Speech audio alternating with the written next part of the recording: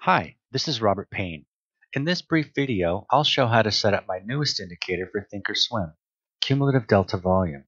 Now, the first thing to know about this indicator is that because Thinkorswim does not provide volume information at the bid or ask price, we'll need to gather that data ourselves using a tick chart. So to get started, come over to the time frame settings, and then change the aggregation type to tick. Set the time interval to the maximum of 5 days, and then drop the aggregation period all the way down to single tick and click OK. It should only take a couple seconds for that data to load in. Once it has, click the beaker icon to go to Edit Studies. At this point, if you have not already loaded the indicators into Thinkorswim, you could do so by clicking the Import button, then navigating to your Downloads folder, where you should see both Cumulative Price and Cumulative Delta Volume. To add those indicators to your charts, search on RP_cumulative. Here you see both cumulative price and cumulative delta volume. These two indicators are going to work in conjunction with one another to create our candlestick charts. The first, cumulative price, combines tick data to create our price action candlesticks, while cumulative delta volume does the same for volume. As you can see at this point,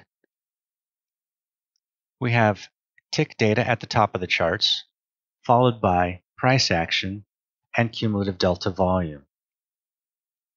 By default, the charts are set to a 1-minute time frame, but that can easily be changed within settings.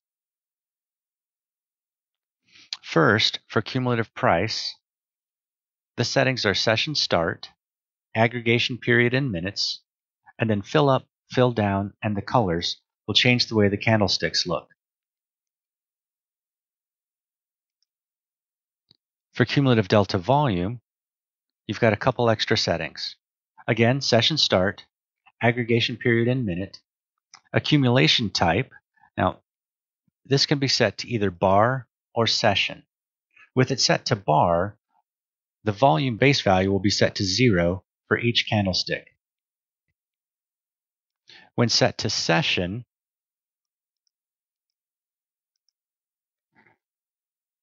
volume will pick up at the close of the previous candlestick.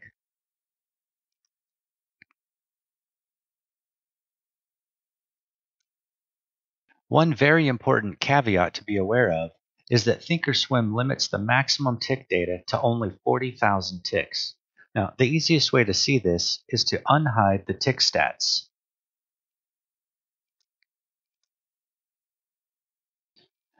Now, as you can see, we've got a total of 40,000 ticks available. With an average of 141 ticks per candle, we're able to compute 284 1-minute candles. Now, if we change the time setting to 5 minutes, you'll see the effect this has.